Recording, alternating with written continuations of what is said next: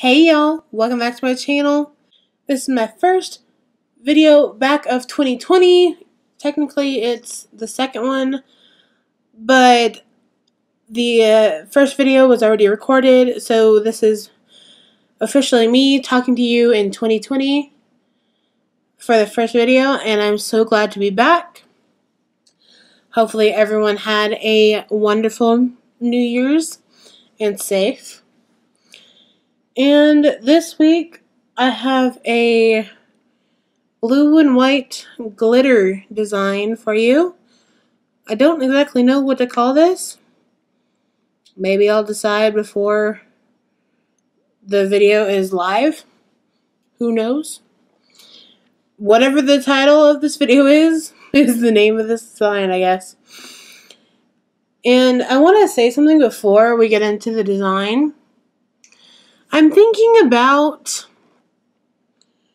buying some fake nails and doing some videos with those instead of my fingers in the videos, or finger as most of the video is, because sometimes I feel like I don't get enough time to wear certain designs before I have to remove them and start it over with a new design for another video. So if I did fake nails, I could do a design on my fingers and then do a design on fake nails and still have time to wear what's on my fingers a little bit longer. That way I'm not just constantly erasing the design of my nails if I really like it, because sometimes that makes me sad. So leave a comment on your opinions about doing the fake nails. And who knows, if it's a very popular design or whatever, I may make an entire set of fake nails for someone to purchase if they wanted to. I've been toying around with that too. So who knows? But anyway, let's get on into this design to see how it's done. Like we always do, we're going to start off with the base coat to protect our natural nails.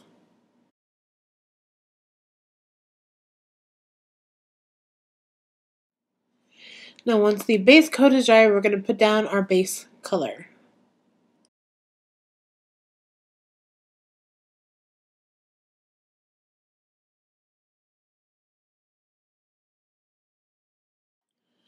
Okay, now once our base color is dry, as you can see, I've gone and put some liquid latex down. And that's because we're going to do some glitter sponging.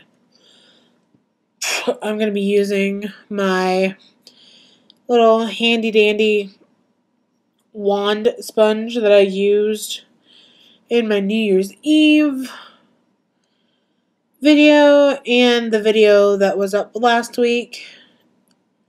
And the reason I use it, like I said, I keep forgetting to go and get makeup sponges, but this works just as well. Things around here have been a little crazy, and I haven't really been anywhere outside of the house for a while, let alone going shopping. But I have this, and it works just well, so we're going to get started.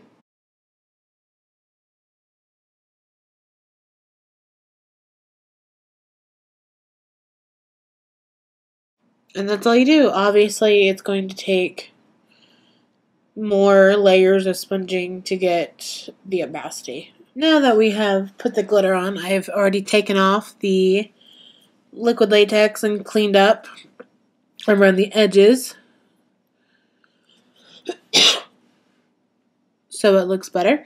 And now we're just going to take the same white polish as we did for the base color and just draw in little details, like You could call this a star or a snowflake or whatever, but you'll see what the details are.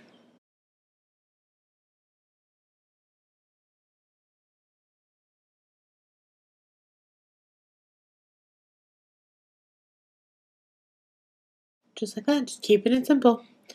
I'll be back with the final step. Now the last thing we're going to do is seal our design in with a glossy quick dry top coat.